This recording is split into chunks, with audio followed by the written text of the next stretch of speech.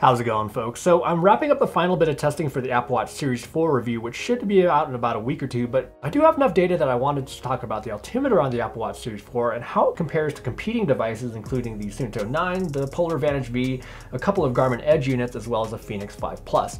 But we are also going to compare this to the corrected elevation figures in Strava. Now, I've been doing some extensive testing on the Apple Watch Series 4, and I actually already did a collaboration video along with Shane Miller, aka GP Llamo, over on his channel, where we looked at the differences in the GPS tracks of the native workout app versus the Strava app and how they can differ. And it's pretty interesting to see the results, so pop over on his channel to check out that video, but also make sure to check out the rest of his content where he talks a lot about indoor bike trainers and training, including Zwift. Now, if you aren't familiar with elevation correction in Strava, it's basically a way for you to ask Strava to correct elevation in case the elevation data that was collected in your device is wildly off, which definitely can happen from time to time. Now, I'm not saying that Strava's elevation is completely accurate by any means, but it does kind of even the playing field just because they're correcting the elevation based on the data that they've collected.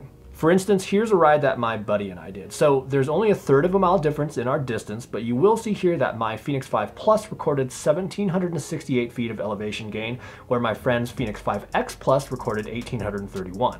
And that's only a difference of 53 feet, which is not bad. However, when we both did the elevation correction in Strava, the elevation figure was just within 2 feet of one another. So for all these examples that I am going to be showing here, I was using the Apple Watch Series 4 in standalone mode just to make sure that it was using all its own hardware to collect its data. This first example is actually on the same trail I used to test the GPS tracks for the video over on Shane's channel. And it's a fast and flowy mountain bike trail with a pretty average amount of climbing, with the Apple Watch Series 4 clocking 1,519 feet of elevation gain, and then the Garmin devices being a little bit lower. However, if we look at the corrected elevation figure, the Apple Watch actually is the closest to Strava, only being off by 62 feet. That's not bad.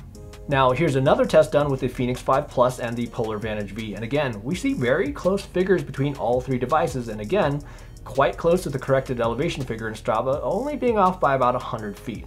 On this test, which has a lot more elevation gain, it did vary a bit more here compared to the Edge 520 Plus as well as the Suunto 9, where those devices came closer to the corrected elevation figure.